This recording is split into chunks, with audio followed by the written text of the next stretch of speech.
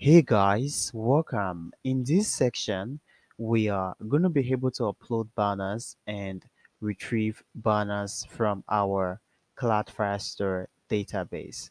Okay, now to do this, first of all, what we have to do is within the bias folder directory and then the nav screens folder and then the widgets folder, we are going to create a new file and we can call this file banner underscore widget dot dot. Okay, and over here we can create a stateless widget, and this is going to be banner widget. And over here we need to highlight and use Ctrl and dot in order to import the material the dot package.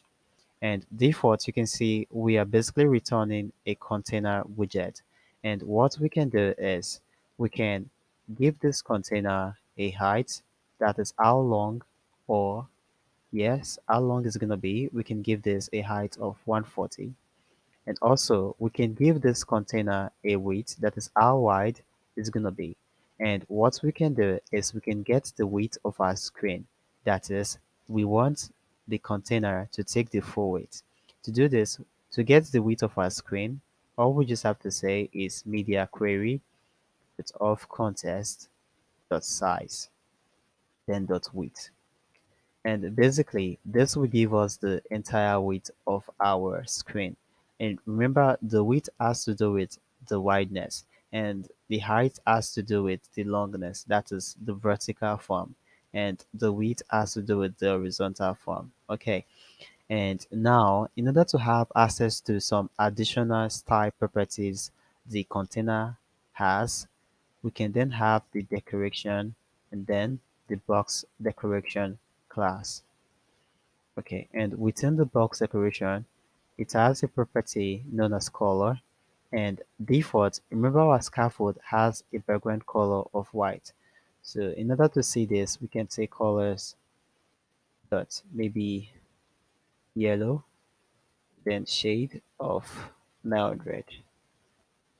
Okay, use Ctrl and S to save, and back to the home screen, and we're just gonna import that over here, banner screen. You can see we have a widget known as banner. So we can just go with this one we just created. So hopefully you did not create yours as banner, else it's going to conflict with that. Okay, banner,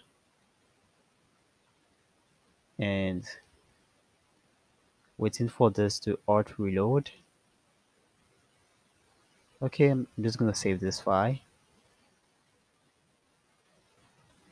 and you should see it somewhere, yeah? Okay, still waiting for this. Okay, you can see it over here, and you can see the width is taking the full screen. And the reason for this space is because of this pattern we have. Now what we can do is we can get rid of this pattern over here. Okay, remove pattern and use Ctrl and S to save. And default, the width is going to take that shape. And the reason it's going to take the full size is because you can see over here. Okay, over here we said we basically want to get the width of our screen. To get the width of our screen, we are saying media query dot of context dot size dot width. So this will give us the width of our screen. So you can see now it's taking the entire width space. You can see, and over here you can see we said also we want to give a height to this container, and we want to give a height of 140. That is from this to this. Okay. Now what we can then do, you can see this is now back to the top. And what we can then do is we can go to where we have that design. Okay, we can go to welcome test,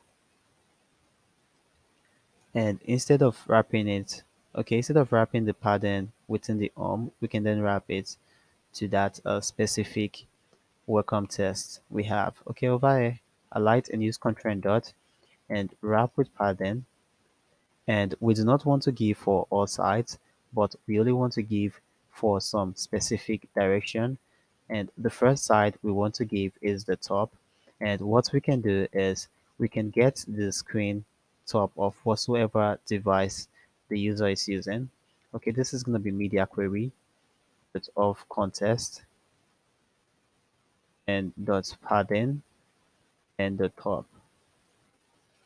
Okay, and also we can give for the side, left side of 25, and also we can go 15 from the right. Okay, 15. And now we have to get rid of this const over here. We use Ctrl and S to save, and it's going to be back as normal. Okay, seems good. And now you can see we do not have any space for this search input field. And what we can also do is back to the search input field, search input widget. We can also wrap this with a pattern to give some breathing space. And this is going to be all to give space for all sides, maybe 14. Go see this out. Okay, great. And now we can give this banner a padding as well. Okay, banner widget. And you can see currently we said we want the width to take the entire width screen. If not, we could also say we want to minus maybe 40. After getting the width, we want to minus 40 from it. And go see this now. Okay, you can see we're basically minusing 40 from it. Okay, instead of this, also, you can easily just say double dot infinity. It's still going to do the same thing. It's still going to take the entire width screen. Okay.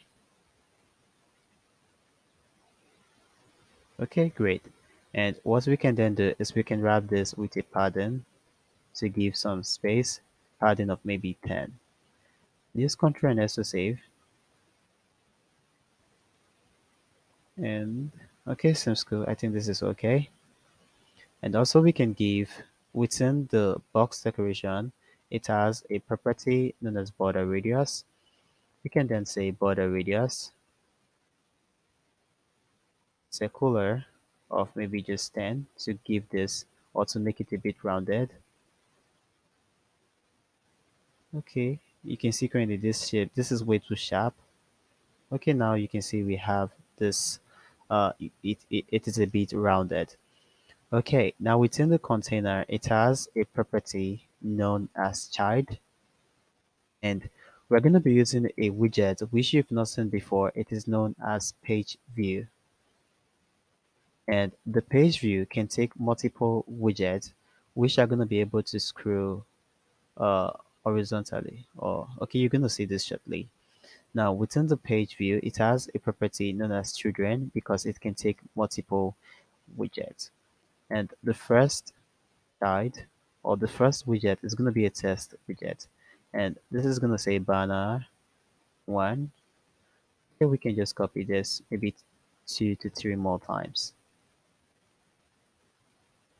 Okay, copy this and paste again. And this is going to say banner 2 for now and banner 3.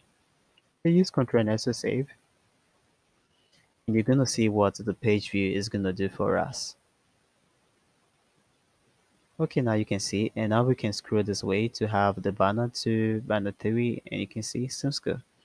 And what we can do is we can wrap this test with a center widget to take it to the center, and as well wrap this with a center widget to take this to the center. And okay, and hopefully understand all this, and hopefully understand what a page view does. Okay, you're gonna say it over here now. Okay, banner, this is banner, okay, this is banner 2 and banner 3. Okay, looking great. And probably you can just maybe add a style for this, but really it is not compulsory since we're not going to be going with this. Definitely images are going to be here and we're going to be able to choose or slide into different banners.